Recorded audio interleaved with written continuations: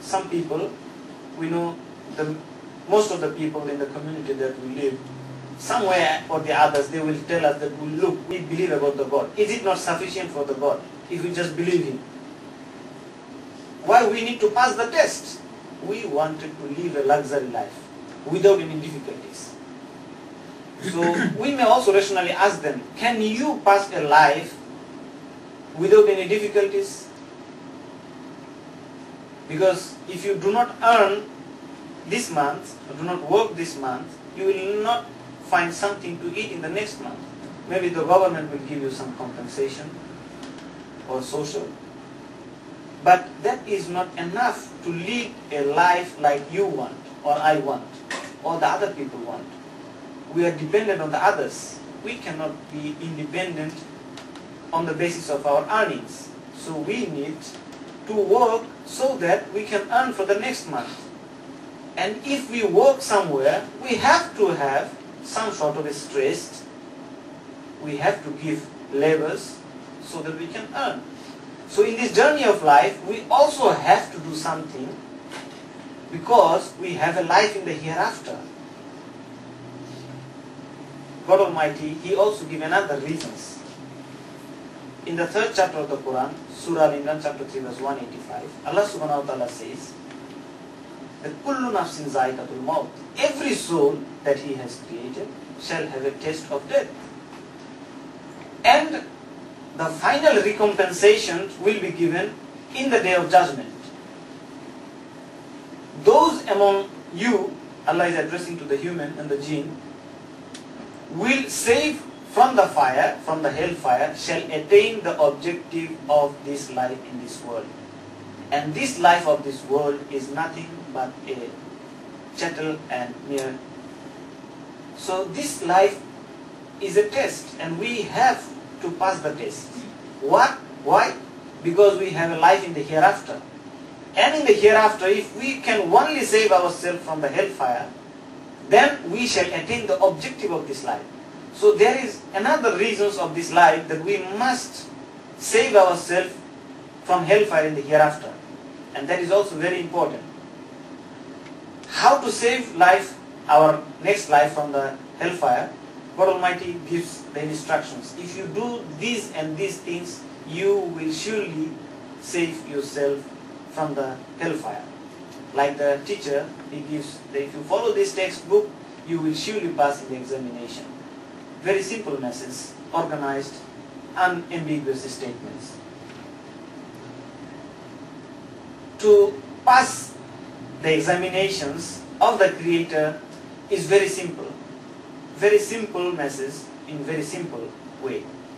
Allah the Almighty says in Surah Al-Asr, one of the most smallest surah in the Quran, chapter 103 verse 1 to 3, that Wal Asr, by the token of time, the Creator is taking a oath that Innal insana lafi khusr, that most certainly all the humans, they are in a lost. Illa allazina amanu, except those who have faith. Wa amilu salihat, those who do righteous deed. Wa tawasaw bil haqq, those who exhort people in the truth. Wa tawasaw bis sabr, and those who bear patience. So the objective of this life, if we just closely summarize, are three things. Just three things. First things is that we must seek the pleasure of our Creator. How? By obeying His law and the commandments. That is the first purpose of our life. The second purpose of our life is to have peace in this world. The world, the life that we are passing. And the third objective of this life is to attain paradise in the hereafter. And to achieve these three purposes of our life, we have to do just four things. Based on the verse from Surah Al-Asr, chapter 103, verse 1 to 3. God Almighty, He gives us only four requirements to achieve the purpose of this life. He says that you must have a purity of your faith. You must worship only one God. You must obey only Him. Purity of faith. And then He says, what we have to do is we must have amal salih, that is the piety. or our righteous deeds. We must make righteous deeds, good deeds. We must fear God, and we should act according to His law and the commandments. The third thing that we have to do is very simple, is the propagations. What God Almighty have given to us in truth, we just have to pass this truth in a mutual consent to the others. The fourth requirement to attain the purpose of the life is to have patience. So to summarize, that to achieve the 3P, the pleasure of Allah subhanahu wa ta'ala, peace in this life and paradise in the hereafter, we have to do 4 P's. The first P is the purity of our faith, and the second P, we must have piety, righteous deeds. The third P, that we must propagate the faith, and the fourth things, that we must have patience. And if we want to achieve the purpose of the life, very simple things that we wanted to do is these 4 things. And for those people, those who do not believe about God, we have different methodology just to give them an understanding that why they must ponder and realize factually, reasonably, and objectively with the scientific knowledge that there is the existence of the Creator. And being a rational person, we must follow the Creator. Just to give an example of the summer seasons. We are passing this summer season now, very close to the summer. A few months ago it was winter. A few months ago it was rainy season. A few months ago it was another season. Yes. So there are 4 seasons, especially in Sweden. But many countries have many more seasons. Rainy season, we have spring season, so we have autumn, winter, summer. In my country we have 6 seasons. So God Almighty is now giving us an indication to see about His creation. Allah the Almighty, in the 2nd chapter, we don't need to go to so far. In the 2nd chapter of the Quran, chapter 2 verse 164, He says that the creation, that behold, He's addressing to us, behold, see the heavens and the earth, see the nights and the day, the alternations of the night and the day, the creation of the heaven and the earth.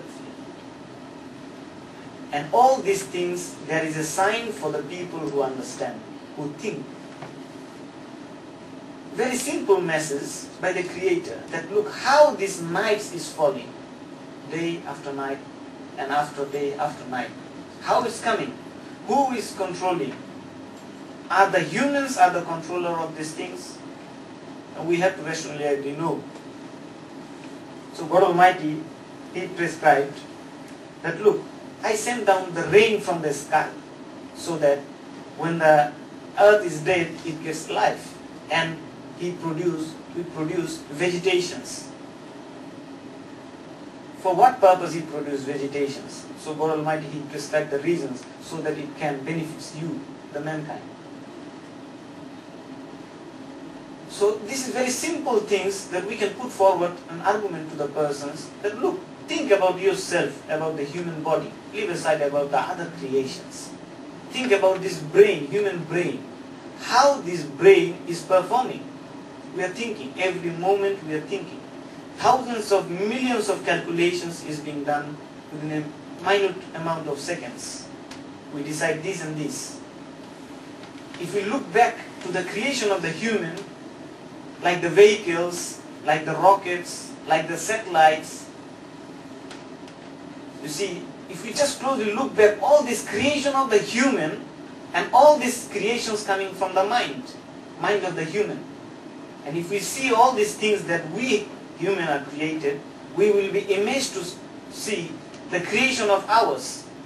And if we just look back, go back to the center where this thinking is coming from, you will be amazed to know, if you have a scientific background, the miracle of the functions of the brain, how this human brain is functioning. So we may rationally ask to the people who claim themselves to be an atheist or not a believer, that look about yourself, about your brain, the things that you are thinking, how it is calculating, how it is distinguished between these and these. Look at the eyes that we see the things. We don't need to make a camera to balance the distance. You know, this eye, immediately it balances the distance. It can focus the things. Our tongue, from where this voice is originated. If we just see the function of our